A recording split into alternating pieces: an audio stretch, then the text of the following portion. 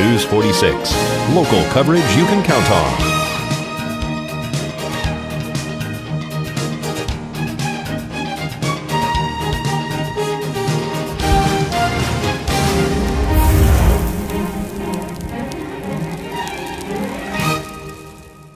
Happy holidays from Tobin Hearing Center.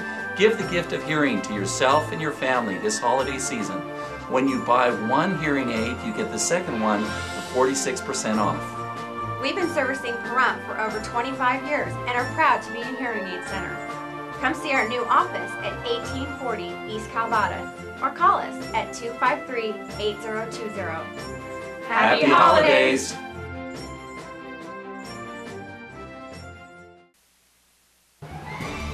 News 46 weather is brought to you by Healthcare Partners Medical Group, with 5 locations in Pahrump, local doctors and professional staff providing total care from infancy to seniors. News 46 weather is also brought to you by your local dairy farmers.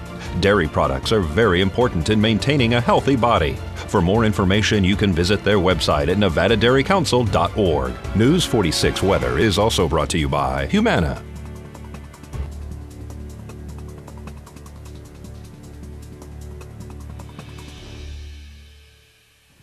Welcome back to News 46. I'm Zach Fuentes here with your weather. There is some winter storm warnings going on here for the higher elevations, which includes us, Sheep Mountain, Mount Charleston. They're expecting some snow from 7 to 14 inches, and that warning is going to last until Friday. We also, if you couldn't tell outside, we have a wind advisory going on that is going to last until 9 o'clock tomorrow. So just be looking out for that. Might even see some snow here. We do have some rain on the way. That might just turn into some snow maybe with these really cool temperatures that we are expecting. But we'll get to that in a second. Today we had mostly sunny skies. You can see my graphic right over here.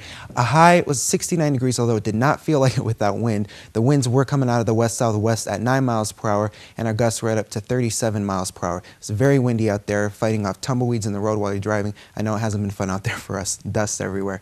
Pressure was at 29.74. The UV was at 3 moderate, and our humidity was at 14%. Sunrise was at 6:35 a.m. and today's record was 79 degrees back in 1980.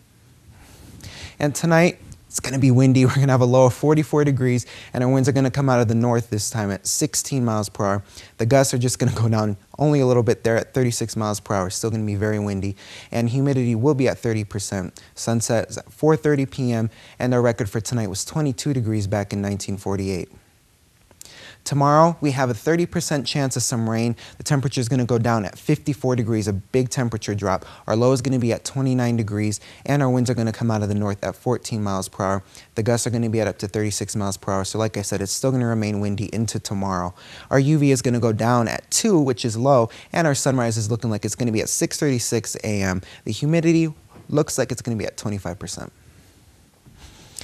Our 7-day, like I said, tomorrow we're going to have a 30% chance of rain and some wind. Tomorrow just doesn't look like it's going to be much fun. It's going to be pretty cool. Friday, though, we're going to have some sunny skies, although our temperature is only going to go up just a degree there. Saturday, we're going to have a 20% chance of rain. And Sunday and Monday, we're going to remain with the clouds. Monday won't be as cloudy as it has been Saturday and Sunday, but still mostly cloudy. Tuesday, we're going to have some sun again. And then Wednesday, back into the clouds.